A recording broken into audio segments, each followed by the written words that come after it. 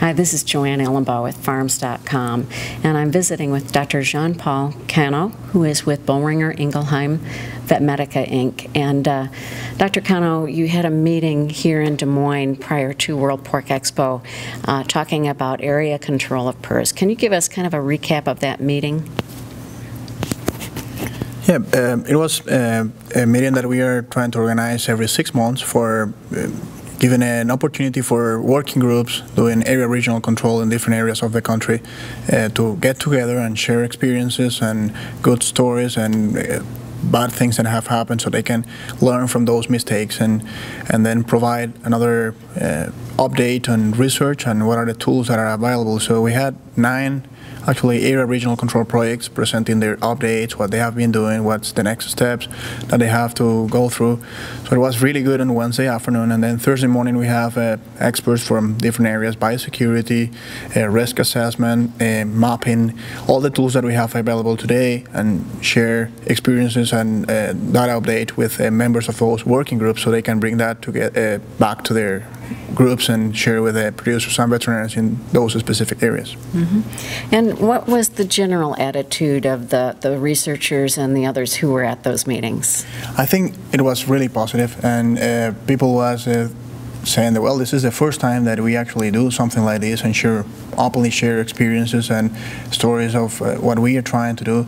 And the key point here is that this is such a tough disease that it'll take a lot of collaboration and communication between producers, veterinarians, universities, and organizations to move forward and to control the disease in a sustained way. So this is why we are really excited, because there is a motivation in the environment that people want to do something that really works and is sustainable. So I think it was all positive. Mm-hmm. One of the things that kind of separates this project from some of the other eradication projects in the past is that it's completely voluntary.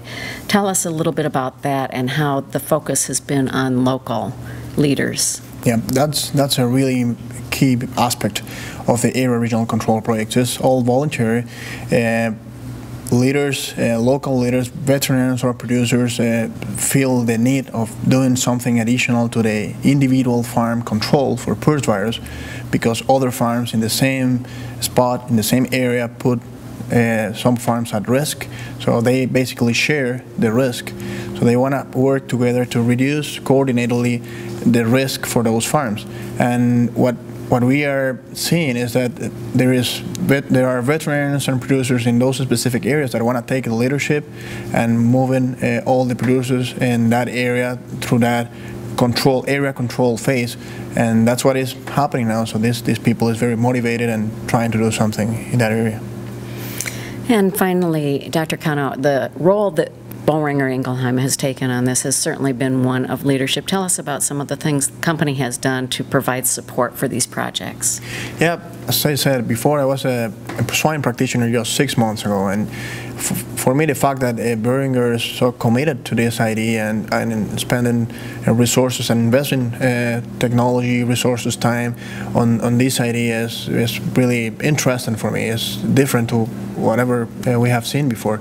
So they are, or actually we are right now trying to support working groups in different areas. They keep to be the leaders and they take the decisions, but we are trying to provide with standard templates, protocols, and information update and knowledge, and giving them some expertise and use of tools that they can apply for moving forward with this project. So what we are trying to do is helping them to increase the chances of success in those projects.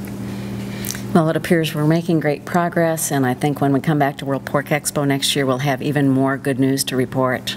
Thank you for joining us, Dr. Cano. I appreciate it. Thank you.